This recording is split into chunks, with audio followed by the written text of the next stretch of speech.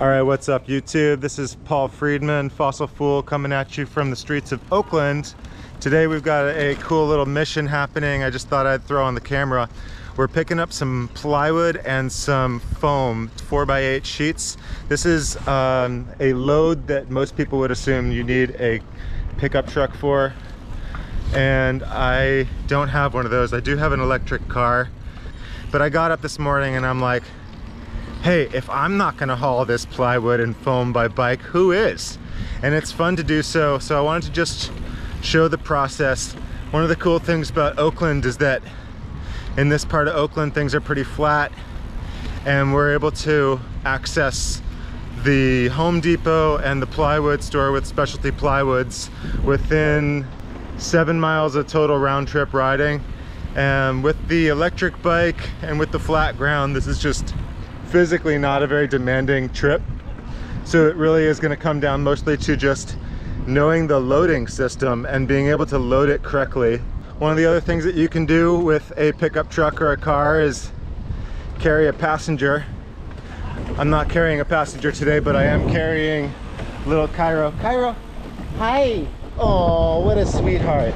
So you can even bring your sidekick with you and do these kind of missions if you want to. So it's all possible. The bike that I'm using is the Kombi 2000. This is Rock the Bike's electrified version of the Yuba Kombi. The Yuba Kombi is, in my opinion, the best bang for the buck in the mid-tail cargo bike world.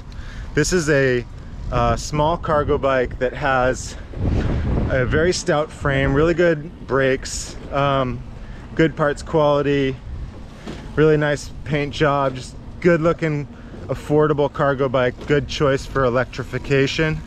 We're using the Grin G-Mac motor for this bike. We also offer it with the Bafang 750, and both of those are really good choice for a cargo bike.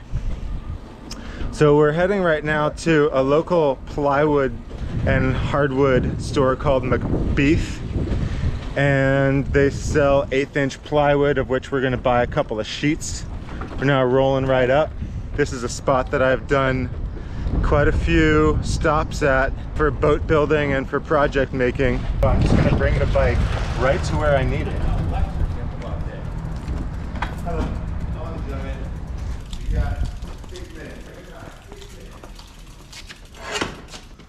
This is 2 sheets of 1/8" plywood.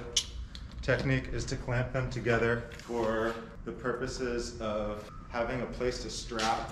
And they're 4x8 sheets, and these are 9-foot straps. The trailer has these nice large holes. They make it. You need to close up, buddy. And we're gonna get out of here doing this as quickly as I can. And so this is now kind of like a little bit too flimsy, and this is one of the scenarios that I was a little worried about. So now the plywood is kind of like pulled down to the middle. Now we're gonna get some diagonals going. Now it's standing up on its own, so this is kind of cool. So it's already looking like it might work. But once you get in motion, you know it's a lot harder. Stack our odds with an extra diagonal here. Why don't you just bring like a couple milk crates that you could put it flat and not hit the wheels? These sheets are flimsier than the sheets that I often load. Oh, this might not work. Hopefully they don't crack. Tighten it up. And it might work. And we're being told to leave the store because we got here just in time. So I'm just gonna hope for the best. Give one more treat to Cairo, who's been waiting so patiently. You've been such a good girl. Oh, I'll give you a whole one. I love you. Good.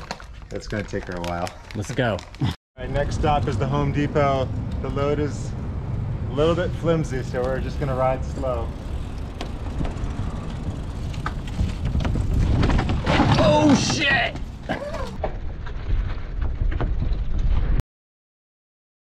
As a cargo biker, this has happened to me countless times. This moment is the frustration of cargo biking. Should we repeat the same idea and just hope for better results?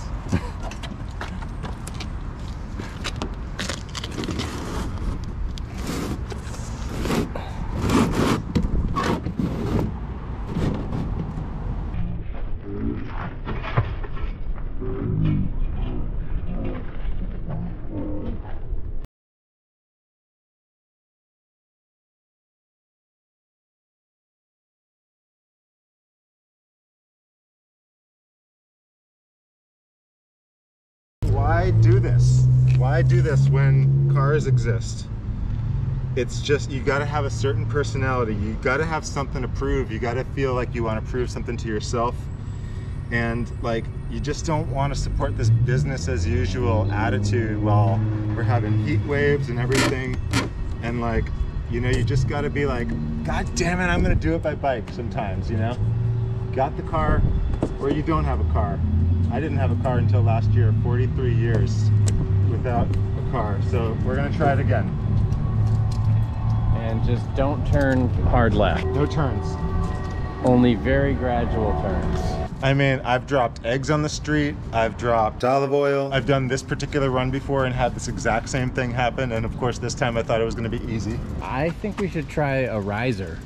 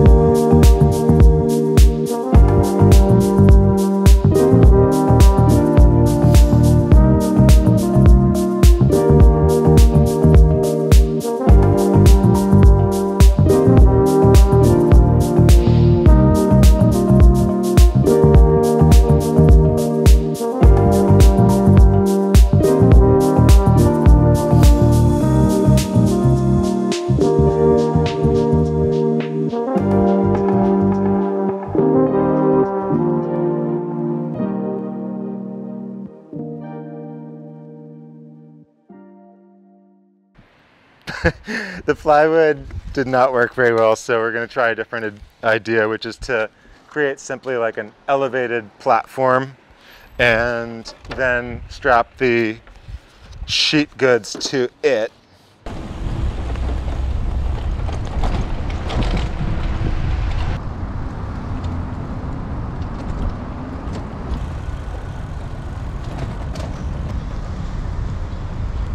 Okay, so we made it to the Home Depot, the big box store of all big box stores. And it just brings back up this issue of just like, why bother? Why bother trying to do something by bike when you're in a place like this and we're about to buy pink foam, a petroleum product anyway? It doesn't really matter about the contradictions. You have to just accept that we're living in a world of contradictions. We're living in a fossil fuel powered world. I can't eat without trucks delivering my food, even if I'm eating organic. It's just, there's a certain feeling to doing it by bike. So when I'm biking in the street with this pink foam heading back to the shop and people are seeing the pedaling through the street, it sends out a vibration. It sends out a pedaling vibration that you can see from a quarter of a mile away. That person's pedaling. That person is doing their own transportation. I really did want to.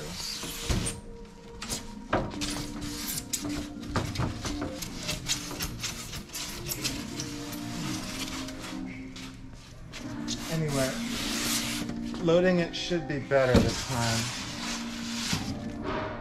It's splitting. And they only have one.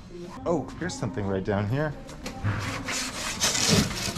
This is not a full sheet, but maybe they'll sell it to me for a discount. Okay, I'm gonna do a quick tight turn here and see how tight of a turn I can do. Turn.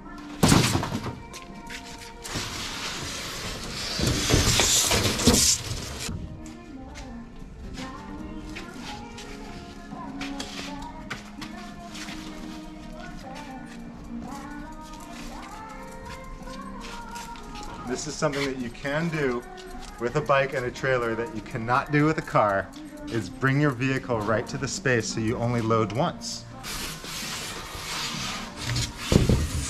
Or the barcodes. Yeah, that's the barcode. Okay, now let's bust out the cam straps. We're not in the hot sun, we're not in the hustle and the bustle.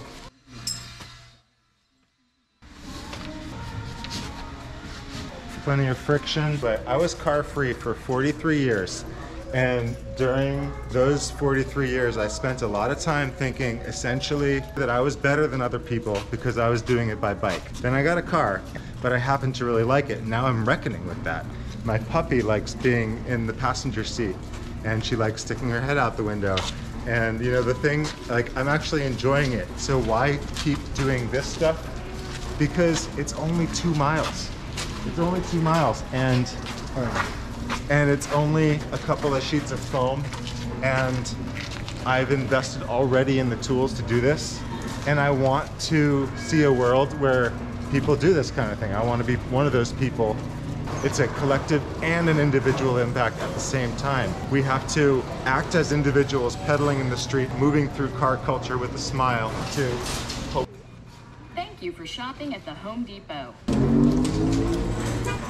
Okay, it's gonna swing real wide. Thanks for that discount.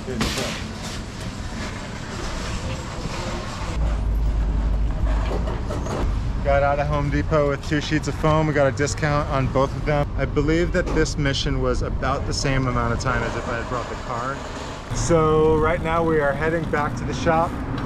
The foam seems to be staying put. The idea to elevate it above the wheels and make it flat was definitely the right approach. That would have made the plywood a lot safer. And we're doing it. We're moving through car culture with a smile. I got my puppy. She seems pretty happy. Okay, let's just pretend this was a pickup truck run and that we had done a total of 6 miles of driving. And let's just say that the pickup truck is getting, like, you know, 24 miles to the gallon in city driving. So we just saved 1/4 gallon of gas, which does not sound like that much, but when you burn gas, it multiplies by 8 in terms of the number of pounds of carbon that go into the atmosphere. So 1/4 gallon is 2 pounds of liquid, but by the time it becomes CO2 in the atmosphere, it's 16 pounds. And that's just one run, and that's just one person. Let's just say 100 people did it. Now you're at 1,600 pounds. That's almost a ton. If this YouTube video gets liked, subscribed, and commented, and shared, individual action with collective action, that's the magic of biking. I'm doing this by myself. It's an individual action, but I'm part of a movement, and I want to encourage you to be part of that movement because it is fun, it is effective, and it does make a small difference. And if we all do it together, then it makes a big difference. I'm stubborn. I want it. I want it. I want to go get it by bike. This trailer was designed to be a general purpose utility trailer. It was not designed for carrying 4x8 sheets. So this trailer, if I really wanted it to do 4x8 sheets, we could come up with something, like maybe there would be something in the middle that, you know, the sheets lean up against. These are the Rock the Bike straps. We do sell these over on rockthebike.com, and they are the silkiest webbing, much higher quality than what you can get at a big box store like Home Depot. This is the Home Depot grade one. It's thinner and not quite as nice of a material.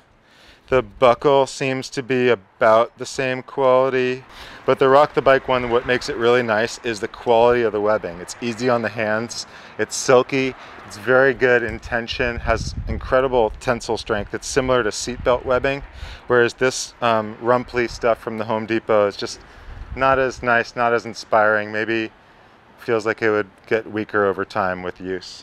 This conception that cars and trucks are easy and that bikes are the harder way to do it is not necessarily true. So if you look at this truck behind me, the bed on this truck is not 8 feet long. So this is like a less than 6 foot bed. So then the tailgate would be down, the foam would be up, and you'd end up maybe tying it to these uprights, which would be pretty easy. And then not all trucks have a lumber rack. This is a pretty good generalized loading surface. We added the milk crate to get the foam above the wheels, and that made all the difference because trying to go for vertical with a flat trailer wasn't working. But with a little bit of creativity, we solved that problem. Looking at this car, like this Mazda right here, like these roof rack things are they're like 3 feet apart. Like they're this would not work. Like the foam would be getting lifted up. Sometimes bikes are better, like a bike with a good trailer system might actually be better than an SUV. Like you can't put an 8-foot sheet of foam inside an SUV, and you need a pretty long bed on a pickup truck to easily load it. Being open-minded and using the right tool for the job sometimes might lead to using the bike with the trailer.